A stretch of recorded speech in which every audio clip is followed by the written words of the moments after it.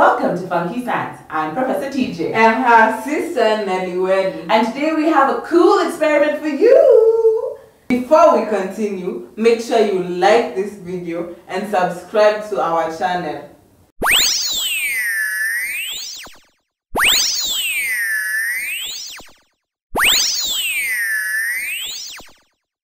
But before we start, let me tell you something about this fun experiment.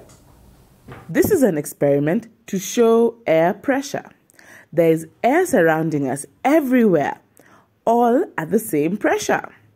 It is this same force of pressure that you feel on your skin, whether you're on the floor, under the bed, or in the shower. For this experiment, you will need a 2-liter soda bottle, a lump of clay, Play-Doh, or plasticine, a long straw, and water. And remember, kids, always do this experiment with the supervision of an adult. Safety first. All the time. So, Nelly, yes, ready to start? Mm-hmm. So, we're going to do a simple experiment. Okay. I have my bottle here. Yes. And we're going to pour in the water. Water.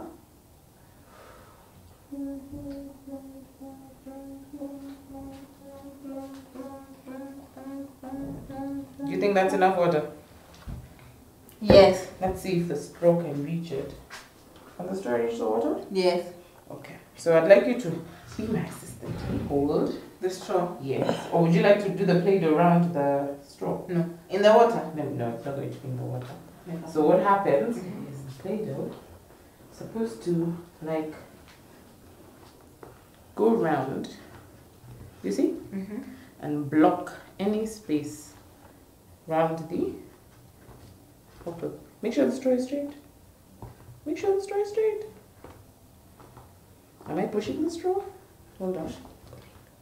Let me do this again. Okay. How's it go? Round. There's no space. Yes, no space. Is the straw inside the water? I see. But let's just make sure that the Play-Doh has covered any space. Yeah? Yeah. Then I'd like you to blow. Blow. Yes, into the straw. Okay. As hard as you can. Okay. Just blow. Then let go.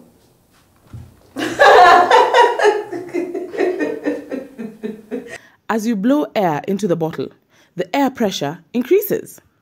This higher pressure pushes on the water, which gets it forced up and out of the straw. I hope you at home were able to do this experiment like we were. This is all we have for you today. See you next time on FunKe Science. Bye!